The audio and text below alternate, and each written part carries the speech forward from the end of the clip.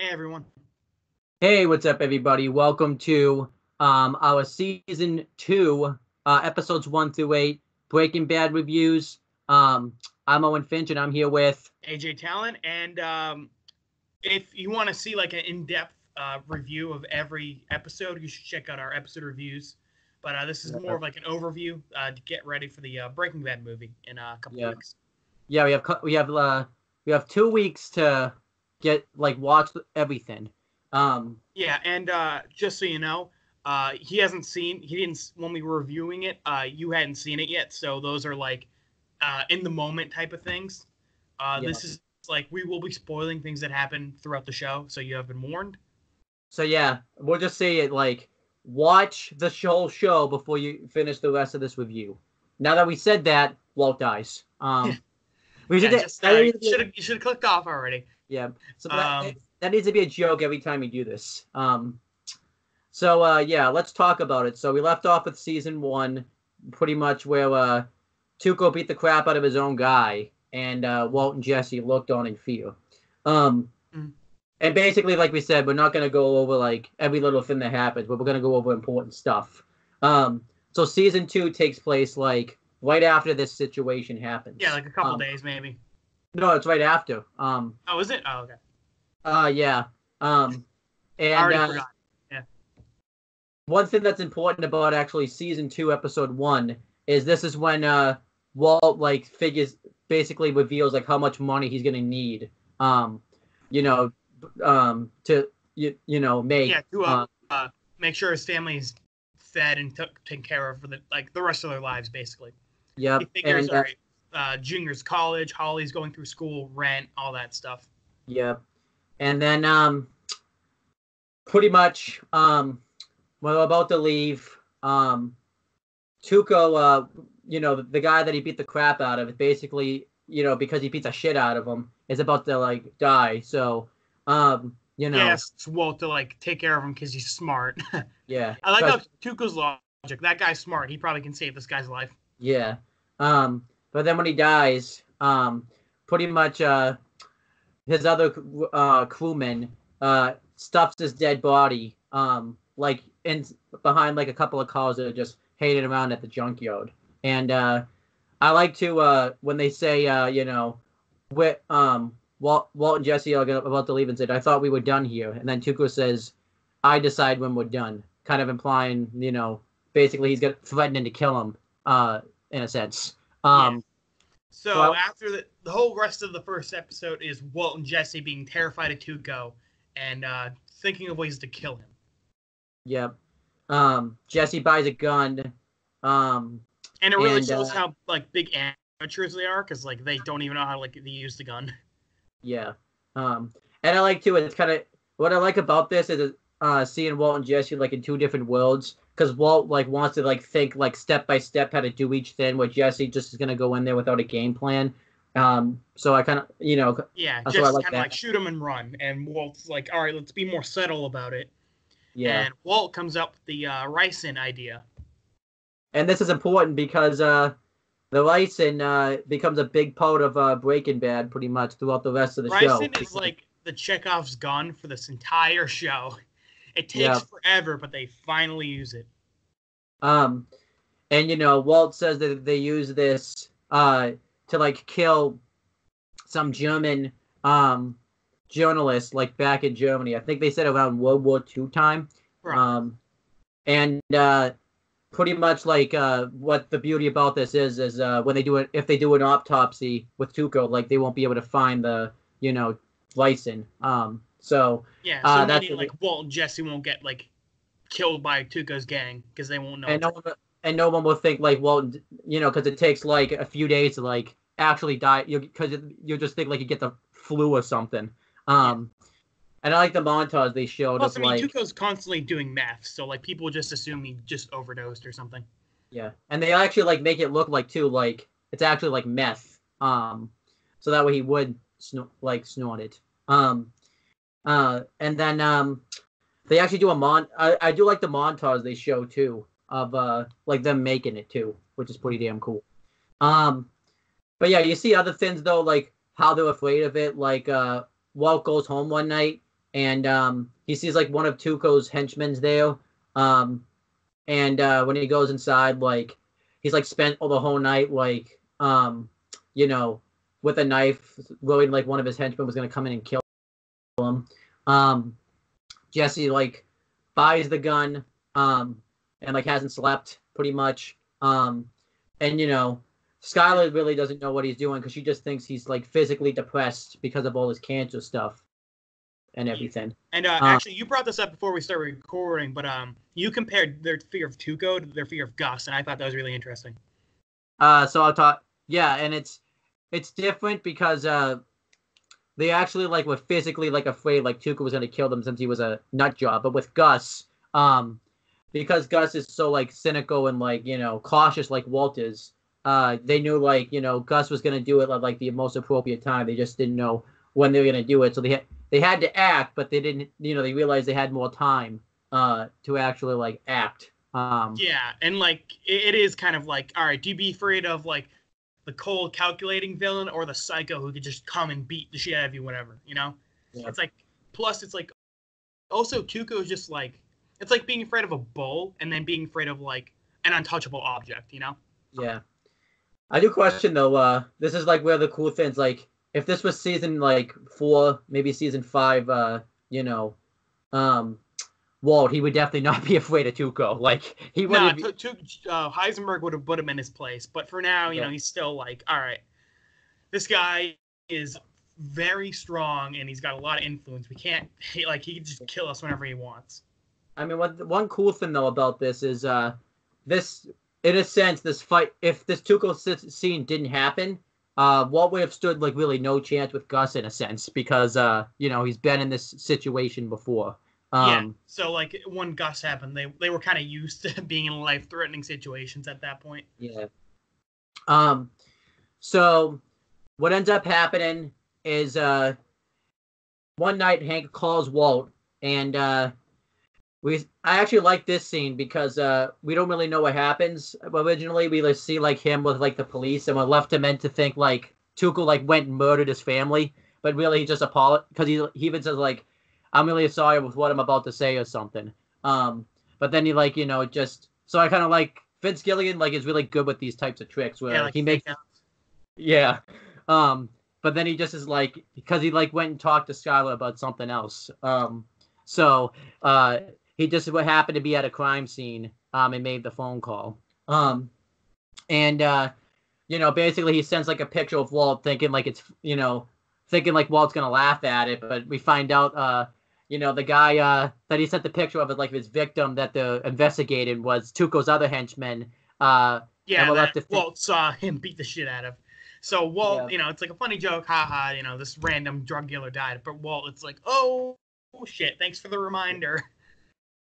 And the funny thing is this is kind of one of those funny things. Like, this is actually, in a sense, unrelated to Tuco, because the guy just, something fell on, like a big, like, door of a car fell on him, and he just bled out. So it wasn't even Tuco that even killed him, but it's that fear, that Walt was feeling, thinking that Tuco did kill him.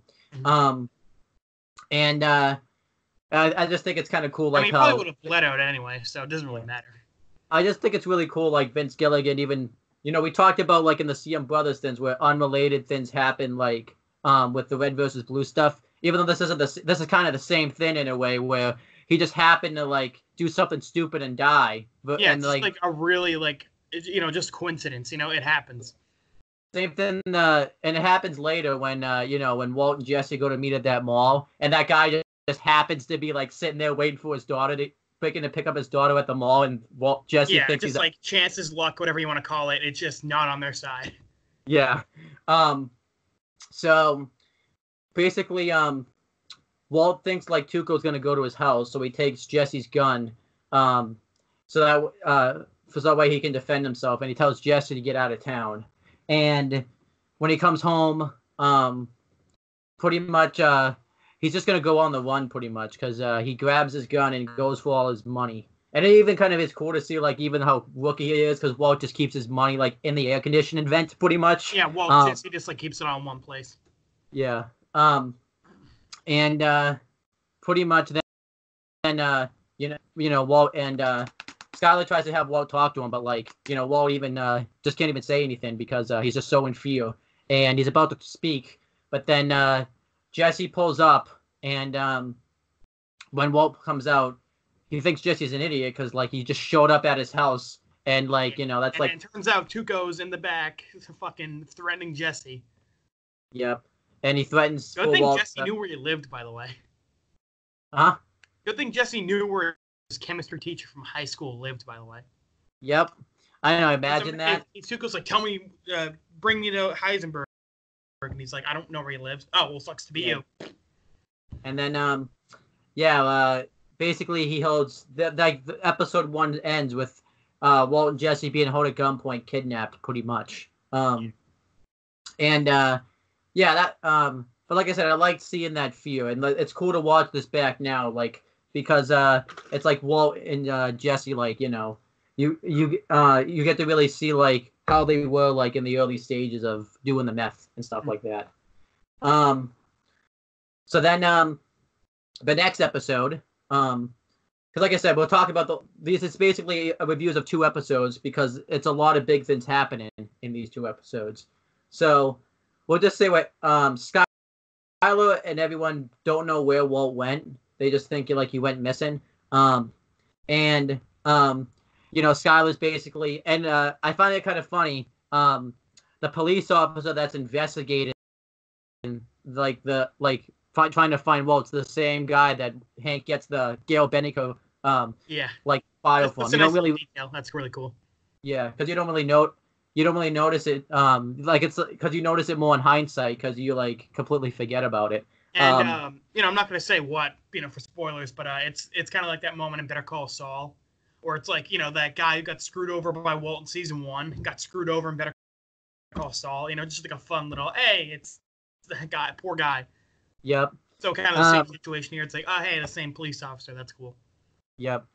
So then pretty much one thing we didn't mention is like Walt got like a phone call when he was talking to Skylar in the bathtub, because this is important because when Hank and like the police officer go out, we find out like pretty much it's not in Walt's like phone records pretty much if you go look it up because he has the second cell phone, so basically it can't be, it's an untraceable phone, and this ties in because this is like one of the big things that like Walt and Skylar consistently fight about the rest of the season pretty much.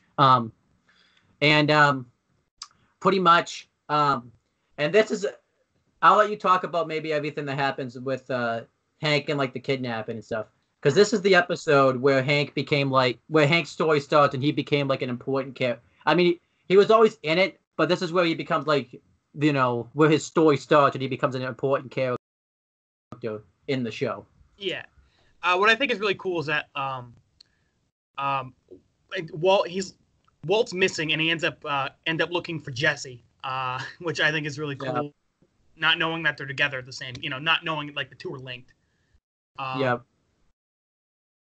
Hank ends up going to Jesse's parents' house and asking for information on him. His mom thinks that he's in like legal trouble, so that sets up what happens with his mom, kicking him out of the house. Yeah. But eventually, Hank ends up looking for Jesse's car, which he finds out at the hideout, where Tuco is holding Walt and Jesse. Yep. And this is really cool because you got to really see like Tuco. We find out like Tuco's place got raided pretty much by, so he's himself on the run right now. And pretty much he's basically forcing like Walt and mainly Walt to go to Mexico with him to cook meth. And I like how Walt's like, I have a family here. And Tuco's like, you could have like 1 million wives in Mexico. It's great. And I'm like, Jesus, this guy's fucking nuts. You really see how messed up. The whole time he like hates Jesse. He just wants to kill Jesse. I don't know why. He just hates for some reason. Yeah. Because every time Jesse says something, he just basically like tells him to shut up and all that type of stuff. Like, and then it's pretty much and Tuco doesn't know that his cousin, who's like one of his henchmen, is dead yet. And that's integral, and that's a pretty integral part because and he doesn't know like Walt, Hanks' brother-in-law, who's working with the DEA, because obviously they know like Tuco's such a nut job. If they find that out, they're afraid what could be their fate. But pretty much Tuco says like if Walt doesn't go to Mexico with him, he'll just kill him. And you clearly know too, it was the cousins probably that was the ones that were going to put him in Mexico, because he mentions like it was like his family that had the connection, so it was probably going to be the cousins probably putting him to Mexico. And then this is where we first meet Hector Salamanca, like in general, and they try to get Jesse tries to get Tuco to snort the ricin meth thing. But yeah, and pretty much when Jesse says that there's like hot sauce in it, no, like some type of spice in it that he doesn't like, he doesn't want to take it, and which is kind of funny. So what happens is they try to stuff it in Tuco's burrito. But Hector ends up like ringing his bell constantly. Yeah. Like Tuco's like, "What do you want?" And he ends up just knocking Tuco's burrito on the floor. So I like how it's cool. Like Hector, even when he's like barely even able to move, he's like trying to save Tuco. And I like how Tuco's like, "Old man, what the fuck is wrong?" Like he's not even realized Hector's trying to save him. Yeah, it's kind of funny too, because like this was, we really weren't sure like if Hector like even like was really with it, like if he knew what was going on around him. And this is like the scene where we kind of found out like. That's kind of why, like Walt and Jesse figured he wasn't like, he couldn't tell what was happening, so they talked about it like in front of him, Yep. So ended up kind of screwing them over.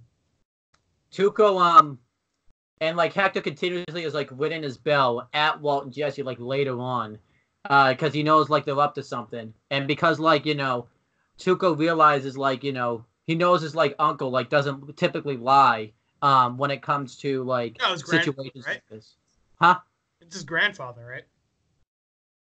Oh yeah, right. Because he's the uncle's he's the cousin's uncle. And so he basically beats the crap out of Jesse to like force them to tell what they were planning. And I really like this scene, like when he's beating the crap out of Jesse, and Walt, you can just see like he goes into Eisenberg like mode, and basically he just calls Tuco a worthless, degenerate piece of filth, and you deserve to die. It's pretty damn. Poor Jesse. Tuco, like, actually, I think I read somewhere that like Tuco, the guy who played Tuco, accidentally like gave Aaron Paul a concussion during that. I'm not sure. I'm not sure if that's true or not. When he like pushes him through a door, slant, like knees him, pushes him against the wall, and like poor guy. I actually read somewhere recently online too, like it was hard for the guy who plays Tuco, to like play that character, because he basically was like glad he got killed off, because he's just so high energy, Yeah. I wonder how he felt when he had to come back and do it for Better Call Saul. He was like, "Oh, all right, well, I better take some actual math to get." Yeah. So and then you really see the Heisenberg come out of Walt in that moment. But and I think what's kind of cool about this Jesse, is, like, although he does show he cares about Jesse, because like he saw Jesse was picking up a rock. Yeah. And he wouldn't go to distract Tuco. I feel like if Jesse didn't have like a weapon, Walt wouldn't have said anything. Yeah. And it showed like he also showed he cared about him too, because he wouldn't go to Mexico unless he had Jesse. Because he didn't want, because he was gonna. I think Tuco was flat out was just gonna kill Jesse pretty much. He picks up the rock and he hits Tuco off the head with it. And this is basically like Jesse's revenge, like Tuco beat the shit out of Jesse in season 1 and has been treating him like shit ever since. So Tuco. It's not only Tuco's, but not only Jesse's revenge, it's Aaron Paul's revenge, because he gave him a freaking concussion. Yeah. I mean, I'm not sure if that's true or not, but I mean that's what I read. You got a question? Maybe if you like. I'll look it up. He actually like legitimately like not obviously full force, but like just a little tap like hit Tuco like saying, "Take it easy, buddy," because you just gave me a freaking concussion. So then yeah, pretty much I think this scene kind of shows too like maybe like Jesse and Walt humanity kind of kicked in because they easily could have killed Tuco like right away, but they just couldn't take the shot. So I think that's kind of cool in a way. But then they're about to take off, but Tuco has the keys, and they see somebody pull up, thinking that it's the cousin, so they take off because they, if they probably wanted to get away from like the Salamanca family, knowing how Tuco is. And why don't you talk about who actually pulls up? Unless you still. Who ends up pulling up in the car is none other than Hank Schrader. Yeah. So after, by the way, Tuco was already in really bad shape. He and Jesse got into a huge fist fight, and Jesse shot him in the gut, kicked him twice, and then pushed him into a hole. Yeah. And by the way, I like how Walt was like, just let him bleed out. That was kind of like a Heisenberg moment too, where he was just gonna let Tuco bleed out and die. Yep. But after Jesse and Walt start running away, Tuco starts like heading towards Jesse's car, and then Hank pulls up thinking that's Jesse, because he's looking for Jesse, but once he gets closer, he sees it's Tuco, and I like how Hank knows like right away, like, okay, this guy is like dangerous. I gotta. Yeah, and he was like kind of joking when he thought it was Jesse, and then when he saw it was Tuco, he got like super serious. And what's cool about it too is like earlier in the episode, they basically like revealed like they were looking for Tuco pretty much, and Hank like didn't think they were gonna find him because he was like on the run pretty much. And what a coincidence! Like it's just kind of funny how that type of stuff happens like in police like shows. Like they'll just randomly find the guy when they're not even like actively trying to look for him. Like because that happens to Hank actually later on in the show, where he did all the search and like tried everything he could to catch Eisenberg, and he catches him the way he wouldn't expect to catch him. So, but yeah, they get into a shootout. And oh yeah, and by the way, I looked it up. Yeah, Aaron Paul did get a concussion when Tuco pushed him at the door. All right, so there you go. So you want to talk about the actual shootout itself between Hank and Tuco? Yeah, the shootout's really cool. When grabbing the machine gun that was in Jesse's car, he accidentally pulls on the lever to make it like bounce up and down. Yep. So Tuco's just like shooting everywhere, but Hank's like very precise with the pistol. It's really cool shootout. But eventually, when Tuco's like crouched down trying to reload the gun, Hank manages to shoot Tuco as soon as he right between the eyes as soon as he pokes his head out. Yep. And Hank approaches him. The car bouncing up and down actually like slowly slows down, which is kind of the show like Tuco's heart stops. Yep. And since we're on the subject, this is like we said where Hank's story starts because basically this is the starting of Hank's PTSD and everything like that. And like Hank didn't do too much in season 1. This is the first time he's like Hank took out Tuco, Yeah, that was like a pretty big deal. So this is like the first time Hank has done something like super important. Yeah, and this changes Hank's character because he starts to get the early signs of PTSD. He's seen as like a big hero to everyone at the DEA because he just killed like what we known as the time as like one of the biggest like drug distributors in the world. Yeah, I don't think in the world, like definitely in the area. And he got like a big party for it. He got like a big promotion. Someone took Tuco's grill and like gave it to Hank. Yeah. Which Hank ends up throwing into a river because like he's too traumatized. And like other things, like when he goes down the elevator, he's like, having like bad memories of like he's hearing like the bullets like shoot out, so he's having bad memories of that. Although he constantly hides it from everyone, like whenever he's alone, he has like a panic attack.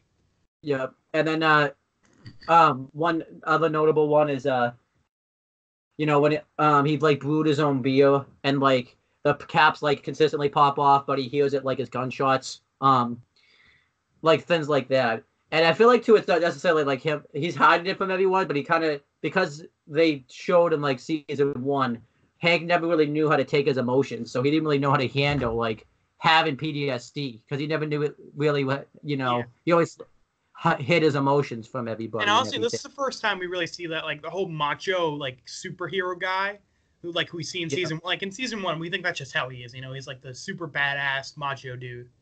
But in season 2, we kind of find out that he's not really like that. He's kind of like he's a big teddy Yeah. bear underneath. He just like keeps up a facade. Yeah. Um, but then it gets worse because then when he gets to promotion, and you can see like Hank doesn't really transition well in the promotion because he's not like, and that's relatable. He's not really with anybody he knows. He's like the only one in that group that can't speak Spanish, so it makes him not be able to do like the job as well. Um, and like he's with the guy like I believe his name's like Torti or something like it's something related. Tortuga, I think, Yeah, right? Tortuga, which means like tortoise in Spanish. And like this guy like takes his time and everything, but Hank just wants to get right to the point. Which honestly you can sympathize with Hank there because the guy's just sitting there like picking out like stuff in a magazine, and Hank's like there to work. And like they're making fun of him in Spanish, but then when they see because Tortuga was like was like an inside job working with the cartel, and he was supposed to have some type of deal. But we find out like his head got cut off and like Put on a strapped. turtle. Yeah, and we found out and that's poetic because his name is Tortuga. Yeah, I think that's why what they were going for. And Yeah. when Hank sees that, he's like freaked out, and he ends up like having a little panic attack behind the car.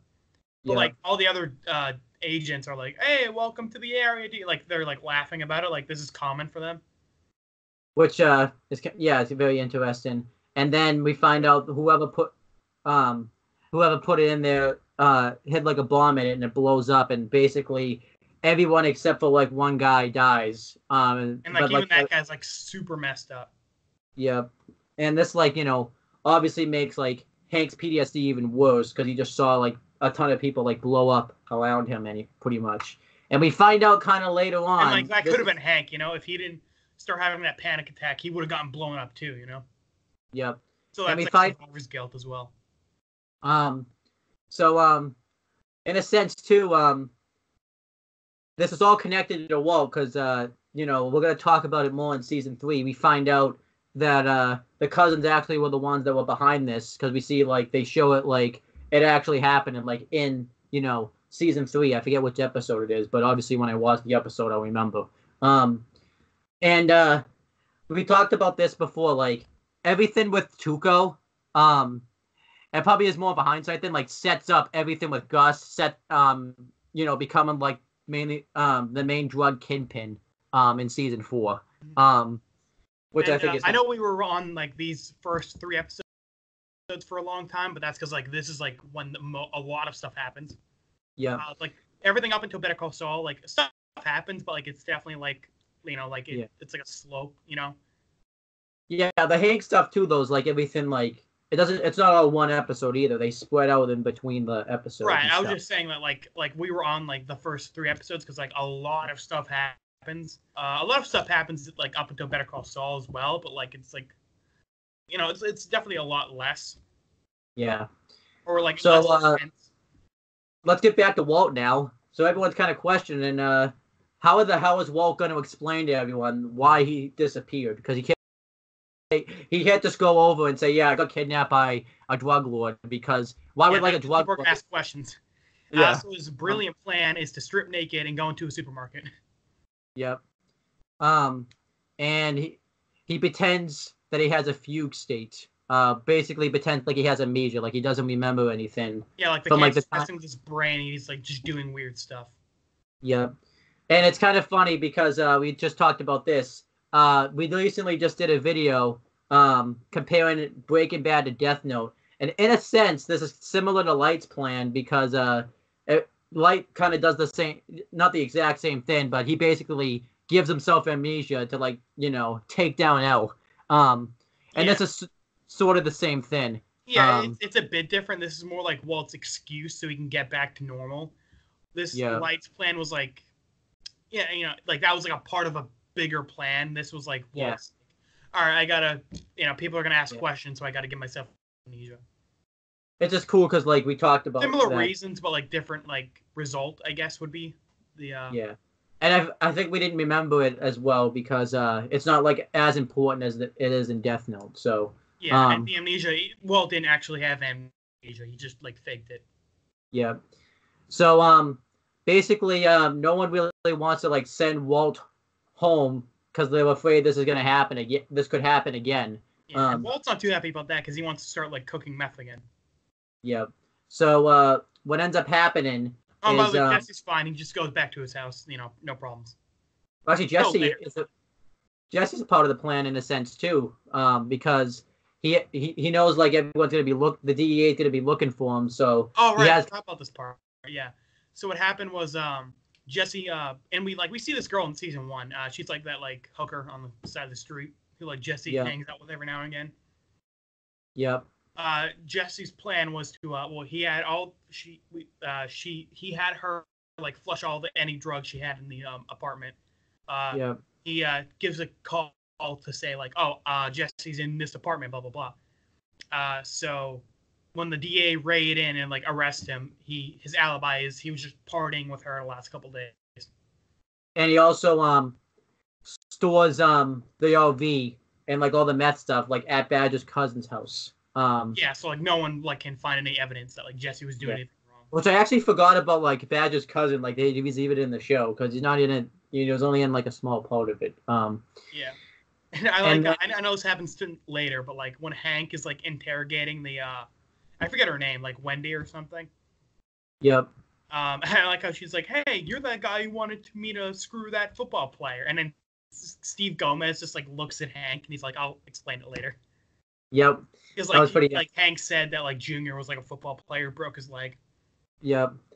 And then and pretty much Walt kind of had to take a big gamble here because he knew Jesse wouldn't talk, but he had to basically rely on like everybody around Jesse, like not talking pretty much. So it was a fairly big gamble. And what I like is because Breaking Bad really brings this message on. They actually question Hector, and Hector and Jesse like don't like each other, so you would think like he's gonna talk, but Vince Gilligan wants to put in that perspective like criminals like don't like to like basically rat out anyone to the police, and that's pretty much what Hector did here. And like Gus even brings that up later on, like when Hector apparently rats him out, he says that no kind of man talks to DA, like it's kind of like an honor amongst thieves type of thing. Yep.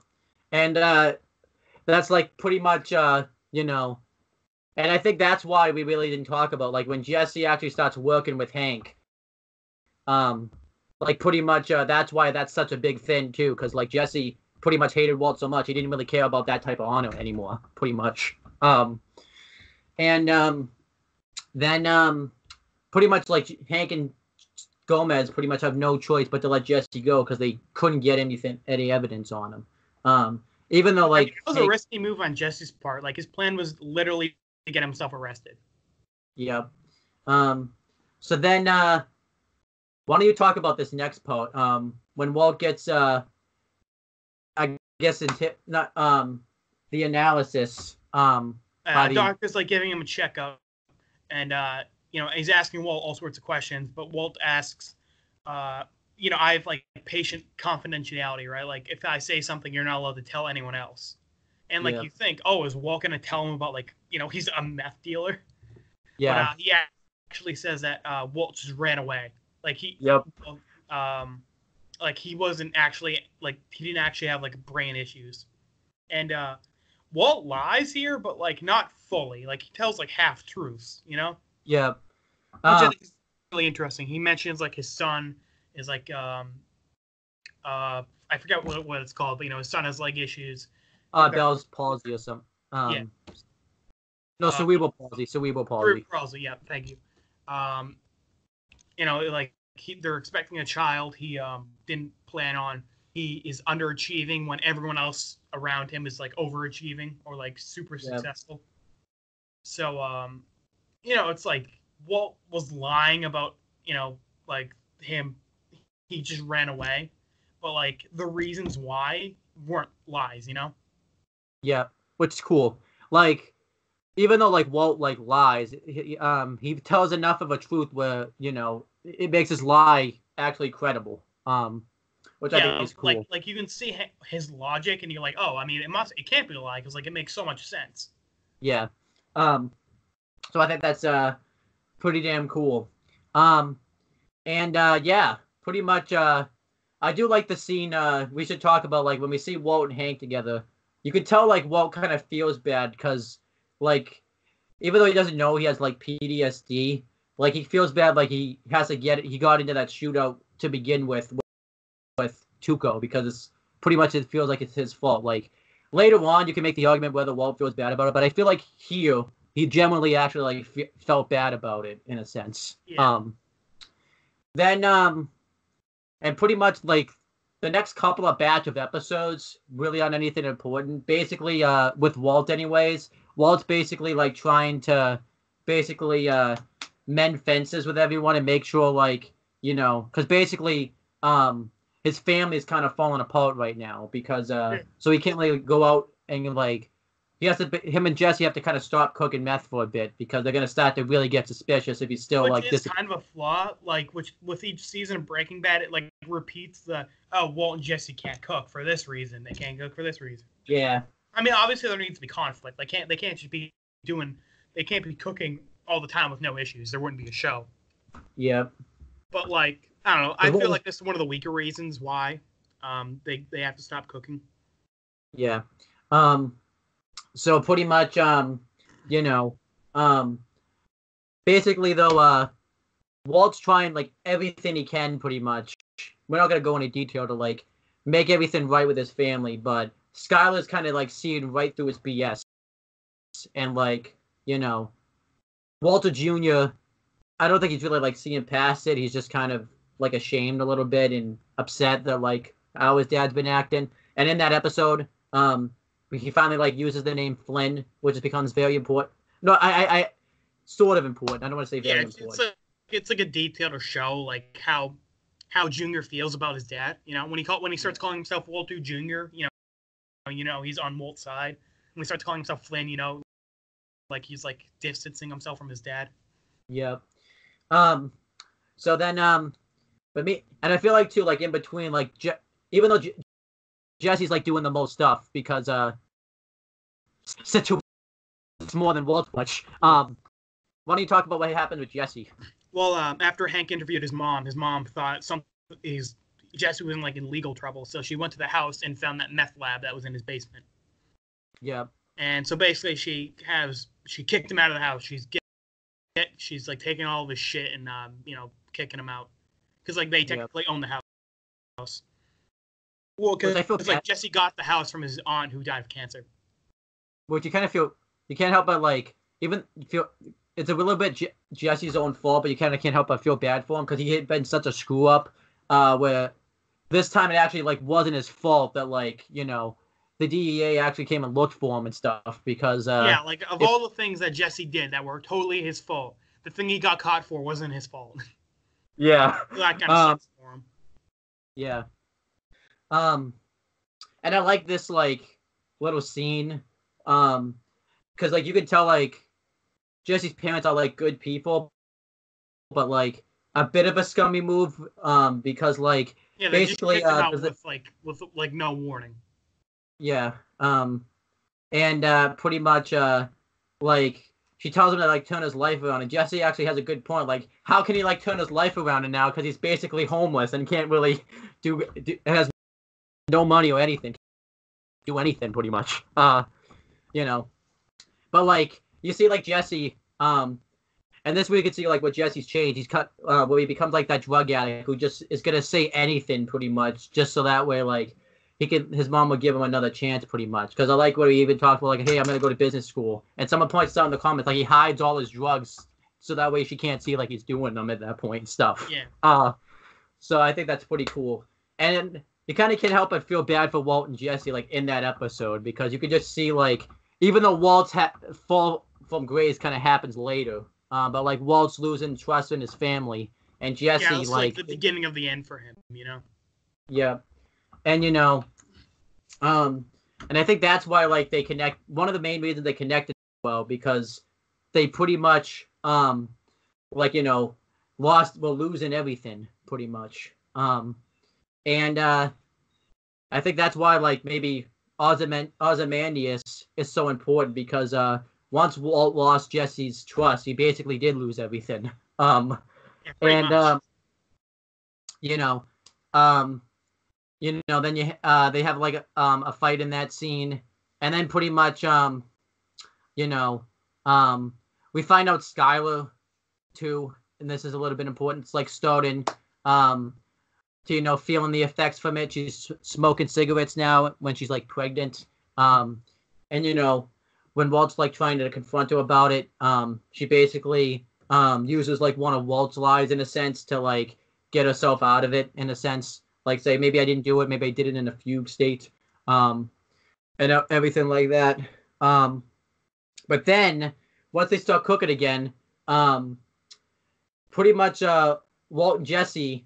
Walt's not happy with the money he's making because he's breaking the law and he's not really getting much money out of it, and it's not gonna. He won't get to his goal pretty much. Pretty much by then. So why don't you talk about what happens there? Like what the Walt plan gets is. result from his doctor. And am I talking about the right thing? No, I was basically they decided to take the kind of the Tuco role in a sense, where they become the. Oh, okay, okay. Sorry, I thought you were talking about something else. Yeah. So yeah, Jesse meets up with Badger, who was the guy who Jesse like got into a big fight with in the desert. In season 1, Skinny Pete, who was the guy who had his connection to Tuco, and Combo, who was this his first appearance, or did he show up before? That was his first one. Okay, so yeah, these are like three Jesse's buddies, and they decide that they're gonna be taking over Tuco's territory, pretty much. Yeah. Where Walt, and Jesse's gonna be cooking the meth and acting as like the bosses, while those three are like distributing. Yeah, and this is kind of cool. I think it's really cool how like this is like a low level version of what they were doing in season 5. Like season 5, they were professionals. They were like, they were like dominating the international market. But here they're like, they're running a couple streets. It's nothing big, but like they're their own bosses for a while. So then what happens is Skinny Pete gets robbed by two meth addicts, and when Jesse comes over, and I like Walt, like you could make argument like in a sense like this is him like thinking of his family, but you could say maybe this is where that ego is coming in from Eisenberg. Sorry, hey, we forgot to mention that like before this, Jesse ends up moving into a new apartment. Yeah. And his neighbor, and his neighbor is pretty hot, so he ends up like start dating her. Yeah, they like officially start dating in Better Call Saul, or a little before that. Yeah, we should just mention like they meet. They don't really get along for a while, but like they start having like a fling, like friends with type of thing. Yeah, and it's kind of important because like basically like she gave Jesse a chance because and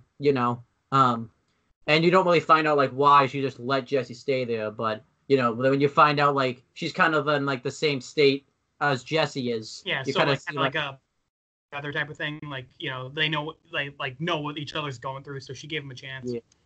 And like Jesse like used an alias name at first, mainly because he didn't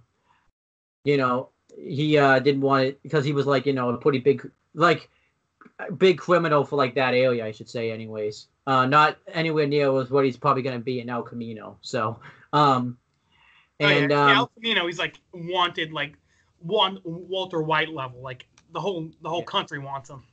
Yeah. So then but then I think somebody who like probably was like one of his meth customers was supposed to assume like recognizes him and like says his last name. So then basically he has to give away, and she like says as long as you don't do whatever you're doing here, you're fine, pretty much. But then yeah, so then after the Skinny Pete situation where he gets robbed, and like I said, this is where you can make an argument where it's Walt either thinking of his family, or maybe it's that ego of Eisenberg kicking in, where like he's not satisfied So like with someone took what belonged to him, type of thing. yeah. Someone screwed him over. Yeah. So he, and this is where you could say too, like we always talk about like how Walt was manipulating Jesse, even if he didn't know it. You could even see in season 2 that he's still manipulating Jesse in a sense. And he basically like wants Jesse to handle it. So what he has Jesse do is he has Jesse like go to the people that took his meth and basically hold them at gunpoint. One cool scene I like is like when Jesse, you could just see how much of a rookie he was because he's never like done anything like this before. So he's like practicing everything that he's gonna say, and he doesn't really know how to do it. Which you really think about it. I mean, if it's because you can't just go in there and like just plan. You have to probably like find out, like hold someone at gunpoint and stuff. Like yeah, I have some idea. I mean, you've seen. If you're in that moment, you kind of don't really know what you're gonna do. Like, exactly. And I kind of like what a little cool scene that Breaking Bad does is like the mail person comes and like puts like the mail in, and I kind of like when you like she like tells Jesse to have a good day, and Jesse's not gonna have a good. Oh no, ask Jesse how the weather's gonna be, and Jesse's like I hear it's gonna be like 72, and Jesse, is basically just about to go and like hold people hostage, and he's talking about like real world stuff and everything. And I like to like kind of seeing like people like outside the plot, like when they don't even know what's really going on. Yeah, so that was pretty cool. But Jesse then, breaks into the the apartment. It looks like shit because like they're meth addicts, not really doing anything. But, you could say like it is kind of cool to like see this because even though like you don't see this in like season. I mean maybe season 3, but not really season 4 and 5. But like since they're in the professional level, we don't get to see like these type of things. Honestly, even season 1 and most season 2 and 3, like it's about making the meth. We don't really see like the effects of like actually the people who take it, Yeah. So I think it's kind of cool. Yeah, why don't you talk about like when Jesse actually goes and does this? Jesse breaks in, but before he finds the parents, he finds a little kid who's like in a bad shape. He's clearly like neglected and shit. Yeah. So Jesse's like playing with the kid, like trying to make him feel better, and Jesse makes sure he's out of the room before he like holds his parents at gunpoint. Yeah. And it's kind of cool, like and it's really, oh sorry, what's up? I think you were about to say what I was gonna say. I was gonna say it's kind of cool to like to see how Jesse like even though he's the one like actually hold him at gunpoint, he's actually like the better person in that room. And he actually I was gonna say like this is like a first showing that like Jesse doesn't like it when like kids are involved in this. Look, we saw Jesse's a good guy like with his little brother and how he didn't want his little brother wrapped up in like drugs and stuff. Yeah. Like it just shows like, Jesse's like he's not a good person, but like he's probably the best person out of like a group of bad people. Yeah. Which he becomes that in season 5. Like definitely. Like he's definitely like the lesser of two evils, or like you can make the all of Breaking Bad. Like you can make the argument it's either him or Hank are like the best 2 people in the show. Like morally, yeah. I mean Marie Marie is obvious, but I'm saying like as the main character. Yeah, like the main group who like actually like are involved with all this criminal shit. Yeah. So the guy's head gets crushed by like an ATM machine that was stolen, and Jesse calls the cops. You should probably say like he kept calling his wife or whatever a skank, so she just pushes the ATM on top of him. That just shows how messed up like that whole those people were. So then and like he calls the cops and he like gets the kid out of the room, and I think Jesse like even in a way he's not happy, I think he even, but like stole his meth back. Yeah. At least that's what they came here for. Yeah. And the money that like they owed him and stuff too. Yeah. But it's pretty cool. Like like Jesse, I think even though he like feels like crap after this, I think he kind of feels like in a sense like he did the right thing, because Yeah, you know he got a little kid out of there, you know. yeah. And he brings the little kid to like a house or something. I forget where he brings the kid, but like he brings him to like a safe place, and he's like, "All right, bye, kid. You know, like be safe." Yeah. So I'm glad, at least, if nothing else, Jesse saved the little kid, Yep. So then this gets used for leverage for a while because everybody like now like thinks Jesse murdered somebody. So they're like, basically they're gonna get all the money, and they become like pretty well known. So Walt wants to like expand nationally, pretty much, and expand not into more areas in Albuquerque. And you can see this is where also he manipulates Jesse, because he basically manipulates him, by telling him like you could gain all this money and get all this power and stuff. So I think that's pretty damn cool. But then I just want to make sure, like, one big thing I forgot about to talk about, because it's actually fairly important, is in that same episode where, Jesse is having that deal with the meth addicts. We finally got some closure, in a sense, with that Walter, Gretchen, and Elliot thing, where he lied about, how they were paying for his treatment. So what ends up happening is Skylar like talks to Gretchen about it, and basically she doesn't reveal like that Walt's been lying, but like she realizes Walt's been lying but doesn't really know why. And Walt, I should say, ties in something where he brings up like the guy that invented the diamond didn't get the credit for it. So he did, somebody else like got the money for it or something like that, and that ties into this the same thing. So when Walt sees like Gretchen at a house and stuff like that, Gretchen just immediately walks off, and she's pissed, and like Walt wants to explain it to her. So they go to like a restaurant, and Walt apologizes for like dragging her into his lie, but he doesn't like want her to worry about it. He's getting the money, but like Gretchen pretty much wants to know like why like she's involved in the lie, pretty much. And Walt won't say it, obviously, because like I said, pretty much he doesn't want to say to anyone except like Jesse and everyone else that he's to cooking meth. I shouldn't have to explain. Yeah. So this scene's like really cool because you see that switch like instantly turn on. You see like Walt leave the table, but Eisenberg is the one that is there when Gretchen leaves the restaurant. Because why don't you talk about what happens once Eisenberg shows up? He tells her to go fuck herself, pretty much. Yeah, basically says like you used my research to profit off of it, pretty much. But this is kind of like where we really we find out kind of like Walt left Gretchen, when they broke up and stuff like that. So Walt's the one that called off their relationship. But it's like really he left gray matter because of it. Yeah. So I think that's like really cool, and I think it's in like this episode, in a sense, we like find out like Walt had more behind gray matter than than the name.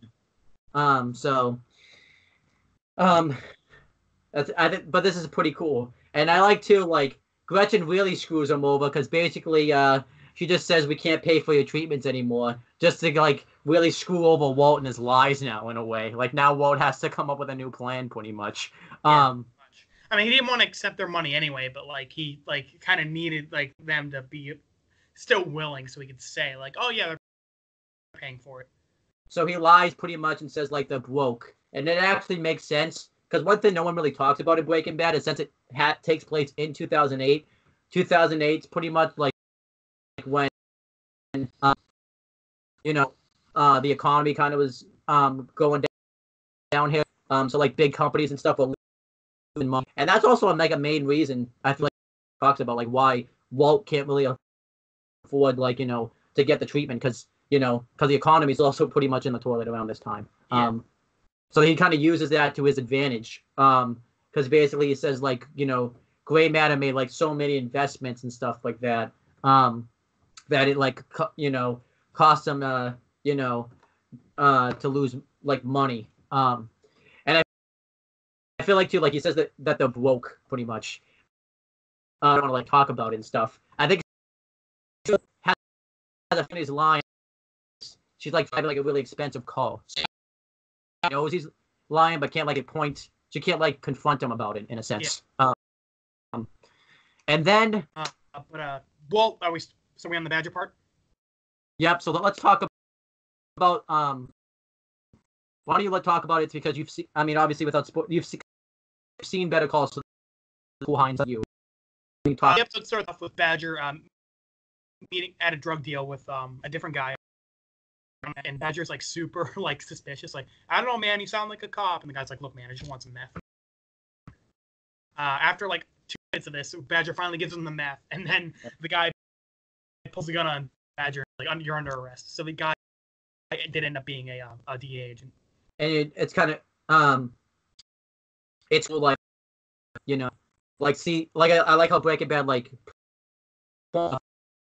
police officers actually like do this and stuff like that. Yeah. And we forgot to talk about this, but Jesse's rep after like the whole spooge died from the ATM, his like reputation like got like increased a lot. Talk about getting into it. Maybe I forgot. Well, I was just saying, like, it's really the only time you get to see like their reputation is like as like an important part of the show. Yeah. In season 5, like we have the "Say My Name" moment, but like that's kind of different. Yep. And it's one of those things like normally we see the effects of the meth, we see them making the meth, and like all the stuff that goes with the business. Yeah. And like we don't really see like how reputation really comes into the show. Yeah. So like it's cool to see that. Yeah. Because they're on like the street level, And anyway, one cool thing I didn't notice when I watched it, just sitting on a Better Call Saul like bench. Oh yeah, like a bench, yeah. With so like that's Zach like, on it. So that's kind of like setting that up in a sense. Yeah. So they Walt and Jesse are worried that Badger's gonna spill on who Walt is. Yep. So they go. Badger's lawyer ends up being Saul Goodman, and he's kind of a scumbag, like he's like like he's not like a super clean moral lawyer, but he's gonna get Badger to try and like spill the beans on who's like his boss is, which is Walt. Yeah, and we get to kind of see Saul before this because we see like his commercial, like before this scene happens. He's like he's just in the background, which is really cool. Breaking Bad does that a lot, where like they'll introduce important characters like just in the background. I want to talk about like when Walt goes meet the. So I like to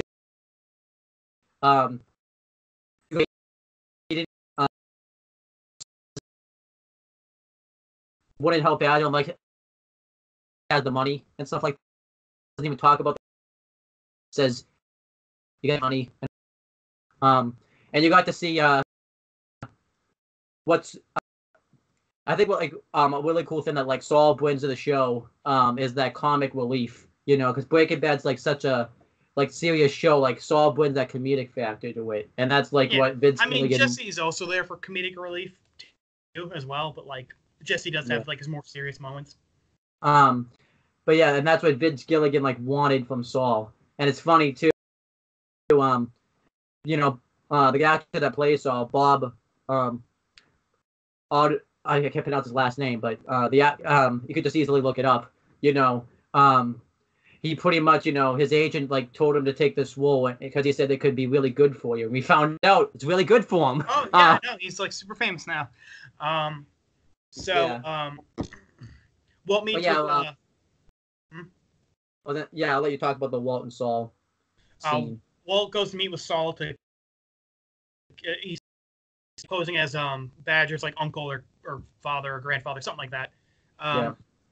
Saying that he doesn't want Badger to spill on who he's working for because he doesn't want this guy to come and kill Badger, just making an excuse, But Saul is like convinced, like, nope, I'm gonna have Badger spill the beans on who working for, and then he'll be off the hook pretty much. And one reason too, like Saul pretty much knows instantly, like that, like Jesse, like Jesse really didn't kill, like, because that's the main reason, like, Saul's like not afraid. One cool scene we should talk about is before, like, Walt and Jesse go in. There's that famous quote where Walt's like, thinks it's ridiculous that like he hired Saul, because you would expect Walt to think that way. And when Jesse says, "No, when it goes that's tough, you don't want a criminal lawyer, you want a criminal lawyer," basically implying like, yeah, like Saul's like a criminal all along. And he has been mentioned like he's got, so that makes me watch Better Call Saul if we are going to see some episodes like where he actually does that. We haven't seen any of that with Emilio, so I'm not sure. I have it's going to happen, though. Probably. I mean, again, in Better Call Saul, we're still like 5 years before Breaking Bad starts, so. Yeah. What was I going to say? So, but Walt is like coughing when he's meeting Saul. But eventually, Walt the dads are throwing to like give away who Badger's working for, but Saul recognizes Walt's cough. He recognizes Walt's cough. It's something. I mean, obviously, I don't know if you want to say it without being super. Like, there's a Better Call Saul reference here. Yeah. Do you want to say it or? Yeah, sure. I mean, the creator confirmed it, so like, it hasn't happened in the show yet. The creator just said like, oh yeah, that scene in Better Call Saul. I mean, that scene in Breaking Bad is like referencing something that will happen in Better Call Saul. Saul mentions, oh no, Don Lalo, it wasn't me. Ignacio did it or something like that. And and Walt's like, what are you talking about? And Saul's like, you're not with Lalo, you're not Lalo's guys. So I thought that that's just like a cool thing. Like it's a reverse reference, because like it hadn't happened yet. Yeah, because they hadn't even like in the universe, but like they hadn't planned it out for Better Call Saul. It was just like a one-off line. Yeah. So yeah, what ends up happening is because Saul recognizes Walt's cough, like he said, basically and I even like to like before like they know that, like, even though like Saul's the one in fear, like he's even like, wait a minute, he's like trying to still plan it out, even though like he's about to like that he's being threatened. He like wants to plan everything out and everything. Yeah, Saul's a good negotiator. That's definitely his trait. But Saul ends up saying, why don't we just Badger? Yeah. And as someone who's seen Better Call Saul, it is kind of sad to see like Saul be such a scummy person in Breaking Bad, I guess I can't really agree with you right now. So yeah, I know, but like it's not as extreme, but like it's going from season 1 Walt to season 5 Walt. It's just like they're so different. So then basically they agreed to work together, and we should say one big moment we missed before all this even before like Walt even meets Saul or anything like that. Basically, Walt finds out like everything that's been going on with Hank recently, and he finds out about Hank's PTSD. And basically, like Walt gives like Hank a motivational speech, like saying, to get up and get out there in the real world. And what I really like about this scene is Hank pretty much like even tells Walt like there's no evidence you can really give me because we come from 2 different worlds. It's really cool because Walt even says like without. Even though he's telling truth, he's telling like not the whole truth. Like he even says like when I got my cancer, I'm not really like afraid of anything anymore. Yeah, like he said he was like afraid to go to bed at night, but now that he knows like his end is near, he sleeps fine. Yeah.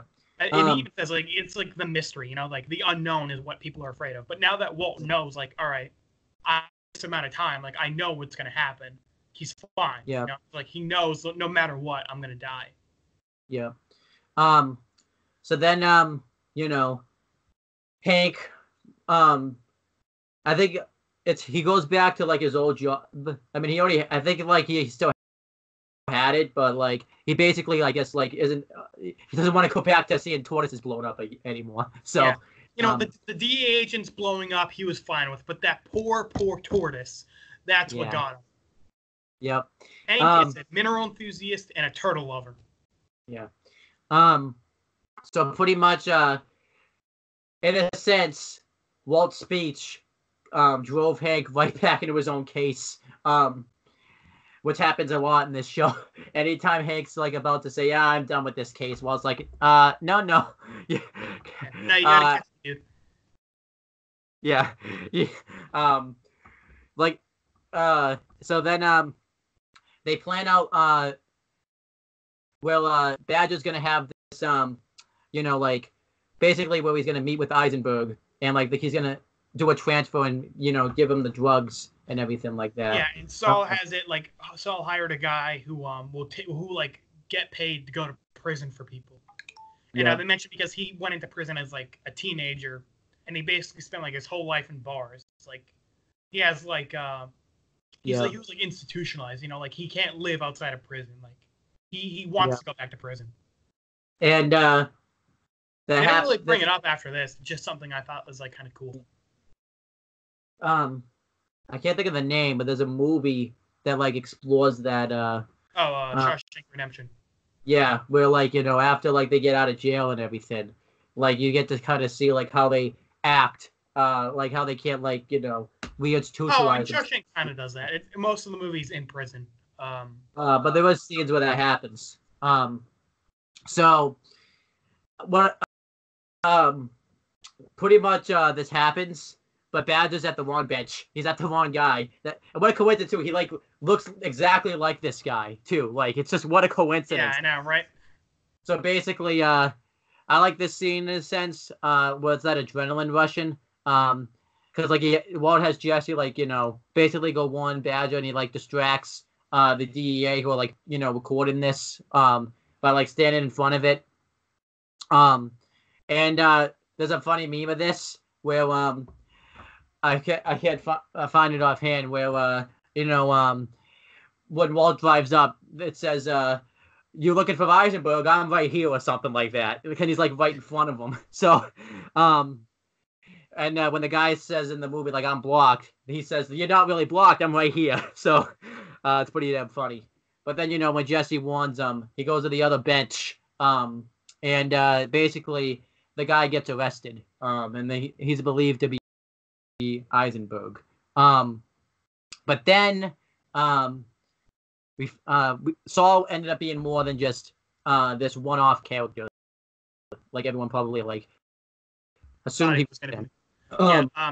Saul ends up finding out where Walt works, and he ends up telling Walt like, "Hey, you're gonna need a lawyer, and you're gonna send some of your funds to me." Yeah. So basically, like Saul's doing what Walt did to Jesse and blackmailing him into being his partner. Yep. And he says at the end, his catchphrase, if you want to make more money, better call Saul or something like that. Yeah. And this is pretty cool. But in hindsight, Saul dug his own really. Saul could have just minded his own business and went back to work, but he kind of got himself wrapped up in the wrong crowd. Yep. Because in season 5, in a sense, Walt gets his revenge in season 5. Yeah. Kind of. I mean, unintentionally, but yeah. So that's kind of funny. What's kind of cool about this is a lot of people because you can watch this clip on YouTube. A lot of people because he said like someone was able to trace Walt. A lot of people think it was Mike that helped Saul find Walt. Honestly, probably. Yeah. Now I think about it. Yeah. They would work together. That's pretty much it for the first half of season 2. We should talk about too, because we're gonna be idiots if we forget to talk about this. Better Call Saul becomes such an important episode in Breaking Bad. Because if it wasn't for Saul, Gus wouldn't have happened. All the Hector and Salamanca stuff, the cartel. They would have been introduced to Mike. We're gonna talk about that the next video, literally. Pretty much. We're not going to give a rating yet. When we do the next video and we get to the end of season 2, we'll give it a rating. You want But this for video now, to be this ready? is a very good first half of the season. Yeah. The first 3 episodes were very intense, and like, even though the next couple weren't as exciting, like it was cool to see like that street level, like they're running the corners and streets and stuff. And it's And, like cool to Walt see kind of has like his own henchmen. yeah, it's cool to like see like Walt and Jesse's live like in between those episodes like crashing down in a sense. Even though we know the Yeah, funny thing is in hindsight like Walt's life looks bad like in that point, but it's like nowhere near to what becomes in season 2, like season 5. yeah. And it's kind of cool to think And even season 4, because season 4 he was terrified for his life. Yeah. um and another like little thing we should talk about, we're just gonna mention it real quick, is it's in Better Call Saul, like when Skylar starts working back for Ted Beneke again, and we're gonna talk about because that becomes important in the second half of the season. Yeah. And there's like an integral part of a storyline that affects it's the reason that in a sense Gus dies. Yeah, in a way, actually, yeah. I mean, it's not our favorite storyline, but it is important, so we kind of gotta talk about it. One other thing I'd like to talk about is Skylar consistently says in this season, like this, our life right now has been such a roller coaster. You don't even know, and I keep saying, Skylar, wait until the next season, or like even. No. You got 3 more seasons of this shit. All right, don't even think. Yeah, I think that's pretty much it. Since we're coming back, do we even want to bother doing the plugs? There's really no reason to do. We're making a video. No real reason. Anyway, check out our next video for the rest of season 2, and that should be out soon. Yeah. Well, we're just gonna take a break and like guys, we'll see you in the next. Well, you'll see us. We won't see you. Oh, whatever.